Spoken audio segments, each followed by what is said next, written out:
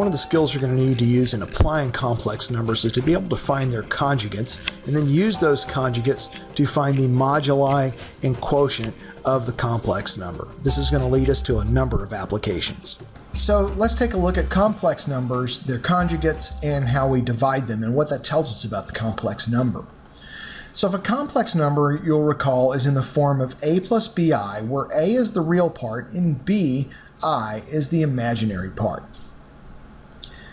So if we have a complex number in that form a plus bi, its conjugate is a number that has the same real part but the opposite imaginary part. In other words, if the imaginary part of the original number is positive, then the imaginary part of the conjugate will be negative, or vice versa. For example, if we have the number 3 plus 4i, where 3 is the real part and 4i is the imaginary part, its conjugate will also have a real part of 3, but its imaginary part will be minus 4i. So the conjugate of 3 plus 4i is 3 minus 4i.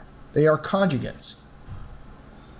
And an interesting thing happens when we multiply a complex number by its conjugate. So let's take the form of a plus bi and multiply it by its conjugate, a minus bi.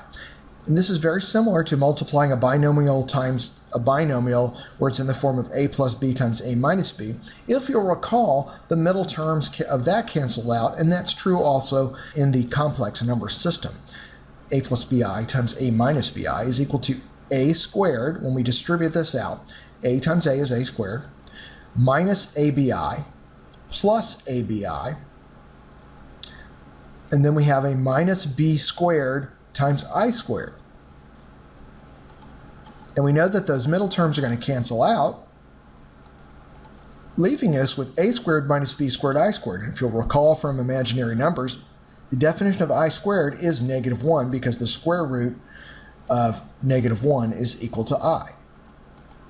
So if I squared is equal to -1, which becomes a squared plus b squared.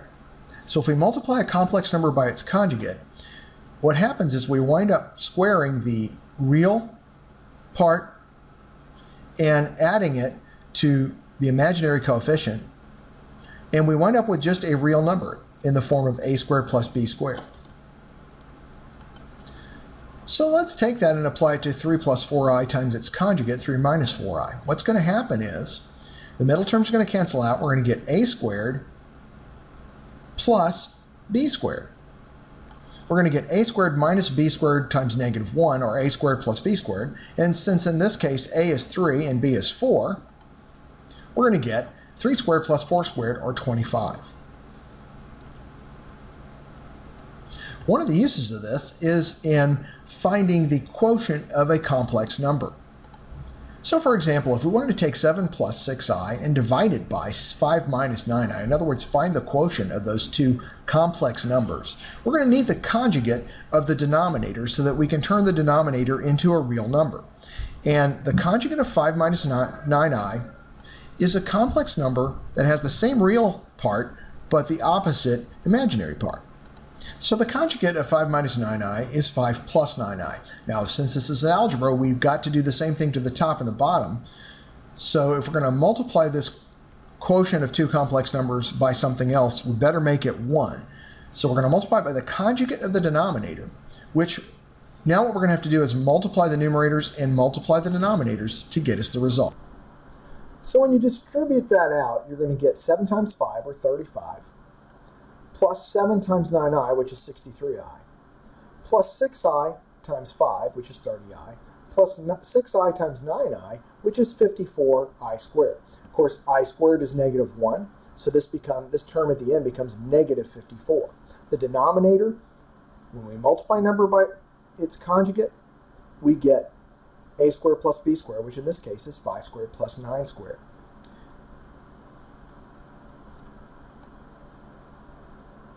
When we combine the like terms, the real parts of 35 and -54, we get -19 in the numerator.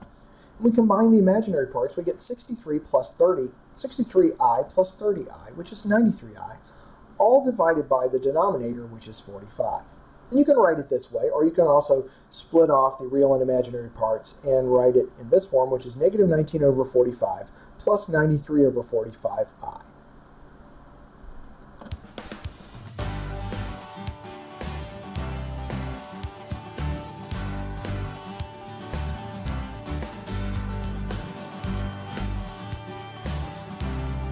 Now the modulus is the distance a point is on the complex plane from the origin. And the complex plane is we put another real part on a horizontal axis and its imaginary part on a vertical axis. We're going to get to that later, not in this screencast. The modulus can be found by finding the complex number times its conjugate and then taking the square root of that. We already know that the number times its conjugate is a squared plus b squared, so we just take the square root of a squared plus b squared to find what's called the modulus. So if we look at our number 3 plus 4i that we looked at earlier, and its conjugate 3 minus 4i, the modulus of that number, in other words, the distance that number is from the origin if we put it on the complex plane, is going to be the square root of 3 squared plus 4 squared, which is going to be the square root of 25, or 5. So the modulus of 3 plus 4i is equal to 5. And indeed, the modulus of 3 minus 4i is also 5, because we are squaring those numbers. Regardless of whether they're positive or negative, the distance remains the same, the distance on the complex plane. The modulus is 5. So we can find the conjugate of a complex number and use it to help us find the quotient of two complex numbers and the moduli, or distance, on the complex plane from the point and the origin.